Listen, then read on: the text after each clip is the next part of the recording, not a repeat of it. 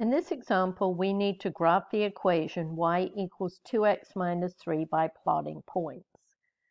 How many points do you have to graph a straight line? You only need 2.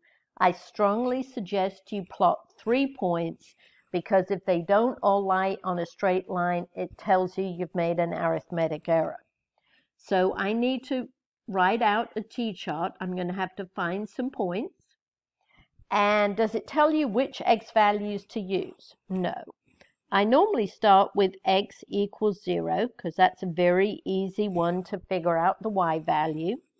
So when x equals 0, y equals 2 times x, so it's 2 times 0 minus 3. So what's the y value? 2 times 0 is 0, 0 minus 3 is just negative 3. So my first ordered pair is 0, negative 3. So let's plot that point. We start at the origin. X is 0, go nowhere in the x direction. Y is negative 3, go down 3. There's my first point.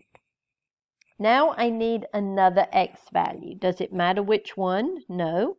I'm just going to pick x equals positive 3.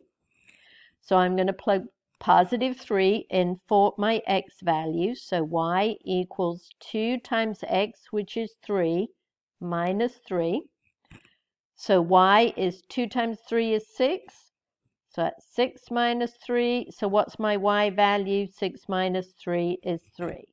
So my next point is 3, 3. So when x is 3, I go 3 to the right. Y is 3, I go 3 up, and there's my next point. Now all we need is one more point. I could pick another value over here. I always like to have some on the left and some on the right of the origin, so I'm just going to pick x equals negative 3. So y equals 2 times x, which is negative 3 in this case, minus 3. 2 times negative 3 is negative 6, minus 3. So what's my y value? Negative 6 minus 3 is negative 9. So my last ordered pair is negative 3, negative 9. So start at the origin. X is negative 3, left 3. Y is negative 9, go down to negative 9. There is my third point. These points look like they form a straight line, so let me see if I can just draw a straight line through them. I think that's pretty good.